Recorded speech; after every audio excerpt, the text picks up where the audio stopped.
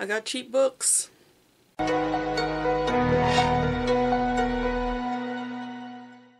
welcome back to my channel Manga Hoarder. My name is Laura and today I'm doing a haul video. These are all going to be books that I bought at a local comic book store on their last week being open, so it was a closing out sale. As it turns out, this was actually a store that was selling secondhand manga or used comics and manga, and I didn't know that, and I really am disappointed that I didn't know, because I definitely would have gone to visit them before they closed their doors. Unfortunately, they're just on the other side of the city, and so even though there's other comic book stores around, it just takes so long for you to travel across the city. Our city is very sprawling. So I'd never had a chance to go, and because I saw this advertisement, of course I made plans and went out there and checked out what they had and bought what I could. So I did actually get quite a few good titles. I did fill in some gaps. I completed series I was collecting, and I ended up picking up another title that's on my 1001 Comics You Must Read Before You Die list, which I was completely unexpected. It was something I didn't even think I was going to be able to collect any of this year, so I'm really pleased about that. So I am just going to go through and show you what I've got, and I'm pretty happy about it, and hopefully you will find this interesting. So the first title I have to show you is actually Yuri or Shoujoi, I'm not entirely sure, but it is something that fills in some holes for us. We've had for a long time on our shelves, and just never been really able to read it. That is Kashimashi, Girl Meets Girl. This is a story by Satoru Akihori, art by Yukimaru Katsura, and original character design by Sukune Inugami. And I ended up getting Volume 1 and Volume 3, and we already have Volume 2, so this is a 5-volume long series. I don't know if it's complete in 5 volumes, but I think that's what's available in English. And now I have Volumes 1 through 3, which is really great. I think that this is a story about possibly a boy who gets maybe like taken by aliens, and then when is returned in the body of a girl, or is returned as a girl, and now ends up going to an all-girl school or something like that. I feel like there's it's sort of a comedy romance, but I'm not entirely sure. It's been a very long time since I've really read anything about this, and I was only aware of this because I had seen the first episode of the anime at an anime convention here in the city way back before this was even published. So this came out in 2005, so that's me going back to what my memory is of this, and you know, 13 plus years of not thinking about this series is a long time. So at any rate, it was really interesting to see it here at the sale, and I'm really glad to be able to add to my collection of something that's just been sitting really incomplete for so long. I ended up getting another volume of Hell Girl. This is by Miyuki Eto, original story by the Jikoku Shoujo Project. I have Volume 1 and 2 already. This is Volume 3, so it, you know, continues in the series, which is fantastic. Another series that I've had for a very long time, but just when I had read it originally, I hadn't really enjoyed it. I reread it again. I can't remember if it was last year or the year before, but I thought it was fantastic. And I really wanted to read more, and I was so disappointed that I hadn't collected more, so I was really grateful to see another volume of this. This is basically a series of episodic stories that it's sort of a shoujo horror. I don't know if it's actually shoujo. I will have to look that up, and if it's shoujo, I will put it right here. If not, I will put whatever it is right here.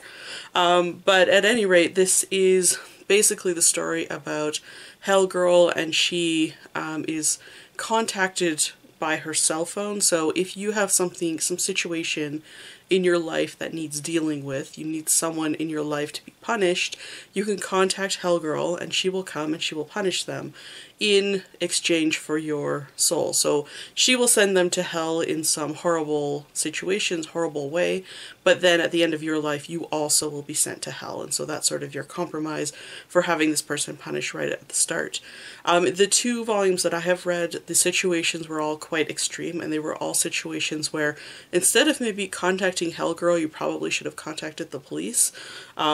But they were very entertaining in the way that the people were punished, and it reminded me so much of Dante's Inferno. And I know that that's sort of a weird comparison, but it really worked for me, and I just enjoyed it so much. So really looking forward to reading a little more of this. I know there's quite a bit more available, and hopefully I'll get my hands on it sometime. I ended up picking up a single volume of short stories by Natsuki Takaya, which is the same author as Fruits Basket. This is Songs to Make You Smile. I don't know anything about it except for that it is short stories and Natsuki Takaya, and that's probably enough. And I'm really glad that it is a single volume, because I know that I'm not opening up gaps in my collection. I don't have to collect more to complete the series.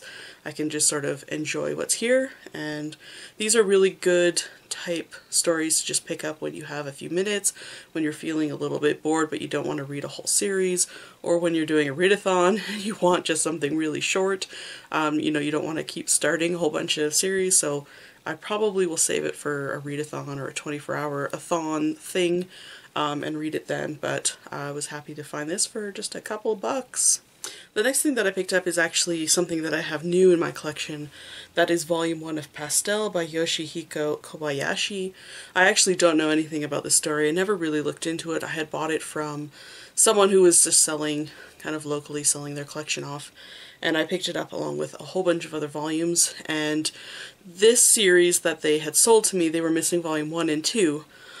They did actually probably have Volume 2 at the sale, but I only remembered that I was missing the beginning of the series. I didn't remember what volume, so I picked up Volume 1. Luckily, they had Volume 1. Unfortunately, I'm still missing Volume 2, but I do think I have what is available in English apart from that second volume, so I will kind of look around for that going forward. But I was really happy to pick up Volume 1 because, you know, it feels a little more complete when you actually have the first volume. Yeah, when I went to the sale, I didn't actually have my list with me, and the list that I had was, you know, on my phone, but it was actually several years out of date, so it wasn't very useful at all. So I really was going by memory, and I was really actually pleased with how well I remembered what's in my collection, because it is so large, and there are so many gaps, and, you know, just remembering Volume 1, or am I missing Volume 3, or am I missing Volume 14, like, it's hard to keep all of that straight without a list, so I was really, you know, even though I missed picking up Volume 2, I was still really happy that I remembered I was missing Volume 1, so, yeah, I can't tell you anything else besides that. I don't know if this one got picked up and is online. I can't remember. It was originally published by Del Rey, so I can't remember. I certainly know that it was dropped, though, and it's incomplete in the physical format, but I can't remember if there's a digital copy. If I look that up and check it out, I will let you know up here. I picked up a new series. This is Telepathic Wanderers, story by Yasutaka Tsutsui and art by Sayaka Yamazaki. It is Volume 1, which is why I picked it up, but more importantly, I picked it up because I recognize the author, Yasutaka Tsutsui. I know I have pronounced this name before. I know I have spoken it in a video. And so I ended up looking it up because I didn't remember who it was. I just knew that I had seen this name before. And so this happens to be the same author as A Girl Who Leapt Through Time and Paprika. And I have read Girl Who Leapt Through Time. I have read the novel as well. This is actually the author of the novels. I don't know if he's technically, I think he's probably the story by, but adapted by someone else, I would suspect.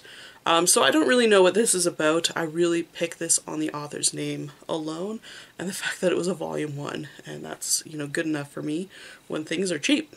I'm happy with that. I was really pleased to find this Volume 5, which is the final volume of Gunsmith Cat's Burst by Kenichi Sonoda. I have Volumes 1 through 4 already, so now I have the complete series. I've never actually read this one. I have read a little bit of the other Gunsmith Cats, and I've also watched the anime Riding Bean, probably also the anime of Gunsmith Cats. I don't really remember. I think these are girls who are police officers. I think that that's what this is. I can't even remember. I don't remember this almost at all, except for that I remember it being a lot of fun. So I'm looking forward to reading this. Definitely will try and get to it. You know, last year I ended up completing a whole bunch of series that were out of print, and now they're on my TBR for this year. Hopefully I won't wait until next year to read this, but if I don't get to it, I will put it on my TBR for next year. And when we get there, please remind me, because I definitely want to read this soon. I picked up this really strange little manga. This is Oh My Goddess, Adventures of Mini Goddess by Kousuke Fujishima. You can see that it is just such a strange size. It's very narrow.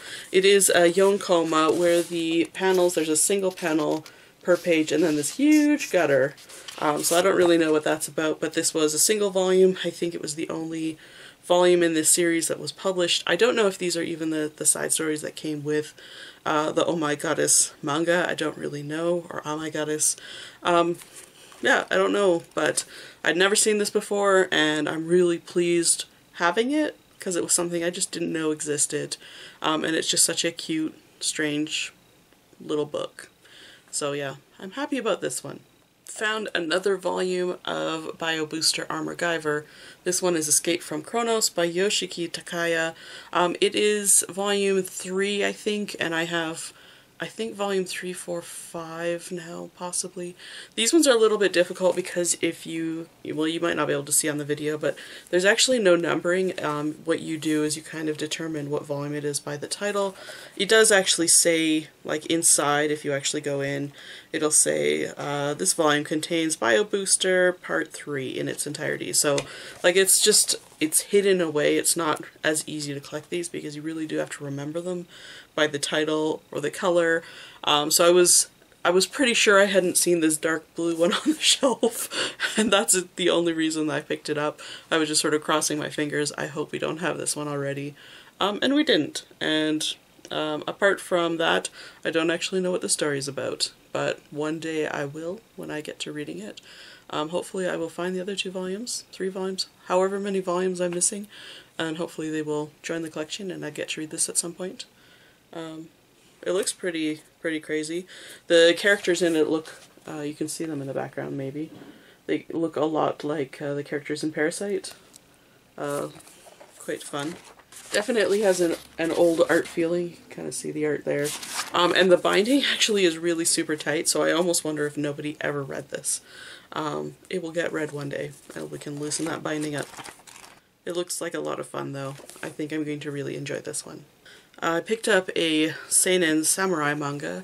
This is Satsuma Gishiden, The Legend of the Satsuma Samurai by Hiroshi Hirata. I mostly picked this up because it looks like a gritty samurai story, which I really like. And it also looks like a series that I have in Japanese, and I actually had thought maybe it was the same one, but I think it's the same author. I don't think it's the same story. So I had picked this one up at a secondhand sale, like for pennies, and so it's just in my collection. I don't even know what the title is off the top of my head, but I think it's the same author. But at any rate, I like having manga in my collection, obviously. This one is, I think, the same author. I think this one was 5 volumes long, but it was dropped after volume 3. It's a Dark Horse publication. So now I will be on the lookout for volumes 2 and 3. The artwork in it is quite nice. You can see it there. It looks pretty good. Really bloody, high action, quite exciting. Let's see. I don't know how much I can share. Looks quite good. So I'll look forward to reading this at some point. It is volume 1, so of course I can pick it up at any time, and I'm assuming it's good. We'll see. I actually picked this one sort of up as a joke. I gave it to my sister. This is Lagoon Engine Einsatz by Yukiru Sugisaki. As you can see at the top, it says from the creator of D and Angel. And it just is sort of like another sort of strange format. You can see it's a quite wide trim. The artwork in it looks like this. It just sort of looks like a quirky, not very good story, personally. We do also have Lagoon Engine, which neither of us actually cared for, so it was more of just sort of a joke title. Still, we'll read it. And it looks sort of like a one-shot or a single story, so should be kind of fun. This one was published by ADV. I ended up getting another volume of Dance Till Tomorrow. This is by Naoki Yamamoto. This is volume 4, and again, another one where I was just crossing my fingers. I don't remember what volumes I'm missing, but I don't remember this cover, so I picked it up. Luckily, I was missing this one. I think I have now 3, 4, 5 or something. I have 3 in a row. This one is again another shortish series. I think it's about 7 volumes long, and it was completely published in English, but the volumes are quite hard to find. So very pleased to be able to find this for very, very cheap. Luckily this going out sale really was good timing for me. This is supposed to be sort of I think kind of a melodramatic love story where a girl sort of possesses the mind of, not like literally possessing, but just sort of it becomes the infatuation of a prospective college student. I think his life kind of gets turned upside down when he meets her. That is what I gather from this story, but I don't really need to read too much about it until I actually get to read it, so we will see. I've heard really good things about it, and I am looking forward to collecting it all one day. The next title I picked up is X 1999. This subtitle is Rhapsody by Clamp. This is volume 7 of the series. If you don't recognize this volume in particular, this is probably the first edition of it. It was actually published by An America Extra before they became Viz, and then after that Viz produced them in sort of that standard size manga, and then after that they're now published in a 3-in-1, I think. I do have a little bit in this tall big size, and then I do have a little bit in sort of the standard size, and we happen to be missing volume 7. A couple of other volumes closer to the end, but I was very impressed that I picked one at the beginning that we were missing, so that was really great. And I have never actually read X. I watched a little bit of the anime back in the day. I don't remember too much about it, but it is Clamp, so I'm happy to collect anything that they've produced in any format, so hopefully again we'll have this complete sometime, but I do have now 1 through 8, I think, of the series. I could actually read a good chunk of it. Another title that I completed, or at least completed what's in English, this is Canon God Exation Stage 5 by Kenichi Sonoda, same author as Gunsmith Cats. Again, a title that I don't know much about, but it is 5 volumes long in English. It was dropped after that. I think it's only like 7 volumes long in total, so we just missed out a little bit. I think that this one is more like set in space or something. Oh yeah. It does seem to be sort of like alien spaceships. Don't really know what the story is about, but it definitely has like aliens or elves or something going on in it. But I am really happy to have this series complete. I only just started collecting this within the last year, I think, so it was pretty quick to be able to pick up all these volumes for really, really cheap. So I'm really happy about that. Again, another title that if I don't get to it this year will hopefully be on my TBR next year. At least that's the plan at the moment, but you know, 12 months from now I might change my mind. We will see, but it should be a lot of fun. This era of manga is just really appealing to me. The next title I picked up, I actually picked up on a recommendation of Dynamic Dylan, who recommended this to me when I was a pretty new YouTuber, so almost 3 years ago. And it was something that I had wanted to pick up, but it was, you know, out of print, unavailable. Some of the volumes were available, and I think some are still available, but most of them weren't. And I was able to pick up most of the series. I am now missing the first 2 and the last 2 of the series, and hopefully will be able to complete the series soon. And that happens to be Mao Juvenile Remix.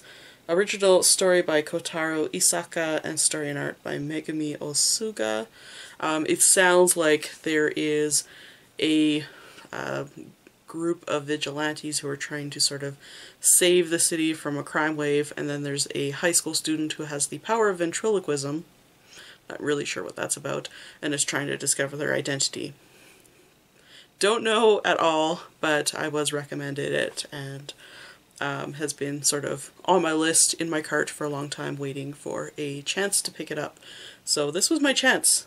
So I ended up getting Volume 3, Volume 4, Volume 5, Volume 6, Volume 7, and Volume 8. So I'm missing 1, 2, and 9, 10, which is pretty great because being able to pick up so much of the series for the price that it is means that I can, you know, spend some time actually looking for the other couple of volumes. Shouldn't be as hard to complete now. And this was actually published by Viz in their Shonen Sunday imprint. And I never really saw too many people pick it up. I don't even remember seeing it on the shelf, so if anyone's actually read this title, let me know what you think of it. I'm really curious about it.